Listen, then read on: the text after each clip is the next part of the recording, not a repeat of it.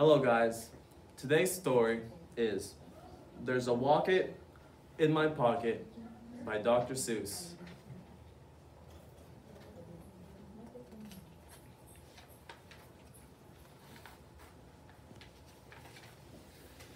Did you ever have the feeling there's a wasket in your basket?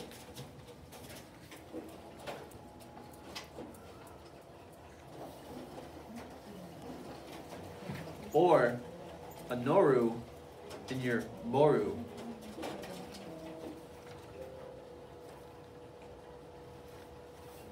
Or a Wasset in your closet?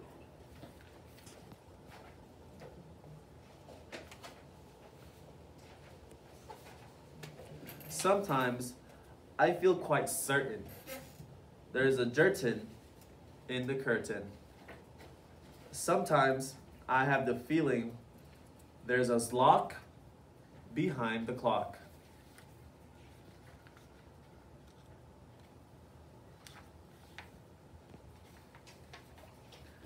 And that Zelf up on that shelf, I have talked to him myself.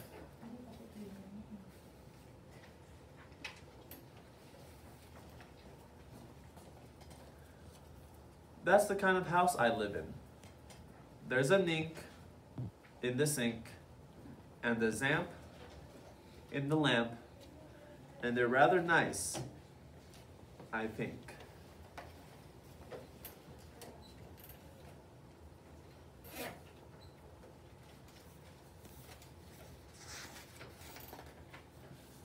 Some of them are very friendly, like the yacht in the pot, but that yodel in the bottle. I like the Zabel on the table, and the Gare under the chair. But that Bofa on the sofa, well, I wish he wasn't there.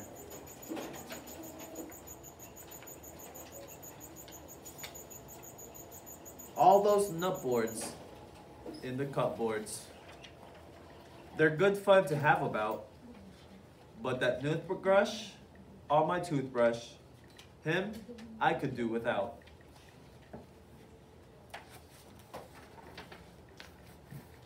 The only one I'm really scared of is that Vug under the rug. And that Quimney up the chimney, I do not like him, not at all.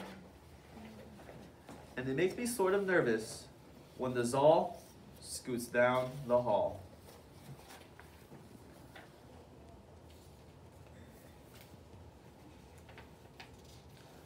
But the Yeps on the steps, they're great fun to have around. And so are many, many other friends that I have found.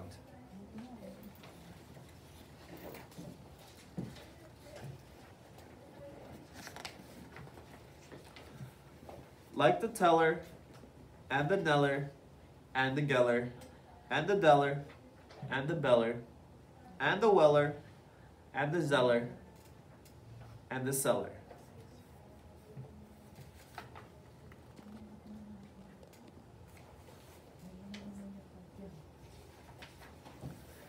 And the Geeling on the ceiling, and the Zower in my shower.